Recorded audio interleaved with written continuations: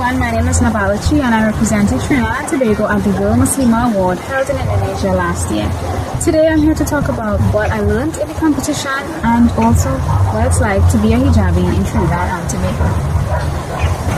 Being a hijabi in Trinidad and Tobago is a fantastic experience. I would say it's the most amazing experience because we don't have to face the pressures that other countries such as France or Palestine have to face.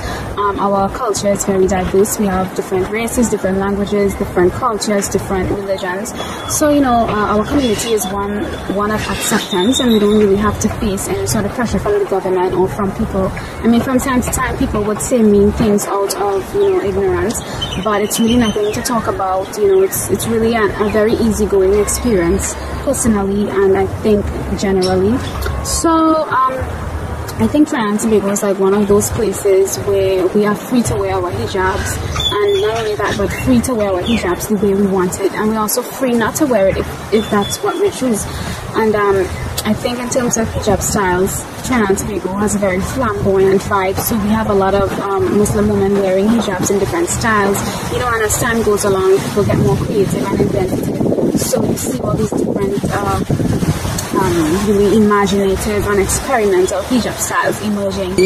I wear my hijab to the beach, to the malls. I wear my hijab to work, and there are so many other hijabis who work and wear their hijab, and it's like, it's cool. And we don't really face any pressure, and I think it really does vary from individual to individual, but this is my experience and this is my story, and for me it's been a fantastic experience as a hijabi in Trinidad and Tobago, and I'm really proud of that and I really appreciate that. The hijabi women in Trinidad and Tobago are very, very inventive and so experimental when it comes to hijab and hijab styles, and it's just so amazing, particularly for Eid, our celebration. You see so many different hijab styles, and it's like, wow, it's so amazing. And the hijabi Trini women, they really do take hijab seriously. We take hijab seriously because it's just such a part of our culture, the different colors and different styles. So Trinidad and Tobago definitely has a very, very wide range of hijabis wearing these crazy hijab styles, and it's just so magnificent. And I'm really proud to be a hijabi woman. It's like each hijabi has her different style, has her different personality, and then that is translated into the way she wears her hijabs. At least that's what the case is like for me. I love lace and I love like very elegant look.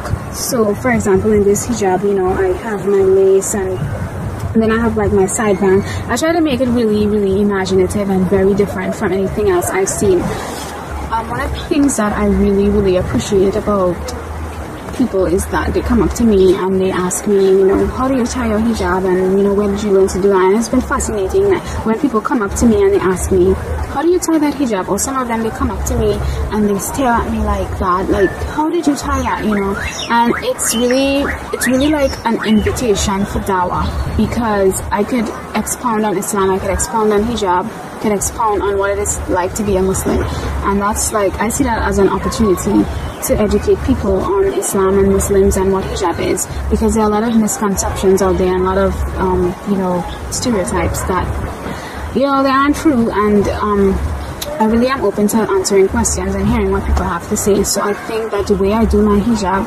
invites people to ask questions about me and ask questions about hijab and Islam, and that's really great because I see that as an opportunity to educate people on my faith. As a hijabi, I did recognize that yes, I'm here at the World Muslima Award competition, and there are so many other hijabis, and you do see different styles, and I think the styles are influenced by the culture. For example, the Indonesians, they are so colorful and so creative, and they have their different style. And then you have Tunisia, and you have the United Kingdom, you have Nigeria, Singapore, Malaysia. You have all these different countries coming together, so you are bound to see different hijab styles. And the great thing about being there with all those women is that, we are all so different, but in being different, we are also the same, and we have similar aspirations as hijabis, wanting to be there and representing our country. And I learned that it's not really something new that I learned, but it was just a reminder, and it was really great to be reminded of that. And diversity in Islam does exist, and it's such a beautiful thing. And although we might be from different countries, different cultures, different races, and in some instances speak different languages, we still want the same things. We still have similar aspirations as hijabis, and that's to represent Islam in the best light possible.